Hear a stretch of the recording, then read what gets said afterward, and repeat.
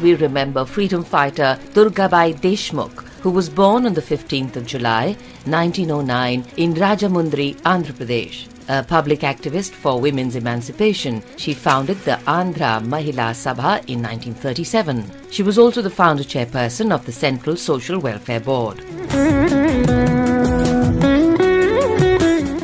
Durgabai met Mahatma Gandhi when she was just a 12-year-old. She had collected money for the nationalist movement along with a few volunteers, and when she came face to face with the Mahatma, she gave her gold bangles as well, on his request.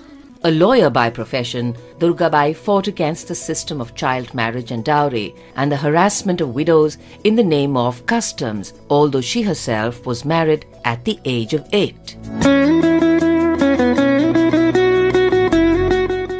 A member of the Constituent Assembly, Durgabai played an active role in drafting and enacting the Hindu Code Bill. Her efforts to elevate the status of women were evident in her involvement with parliamentary bills. In 1952, she was appointed a member of the Planning Commission.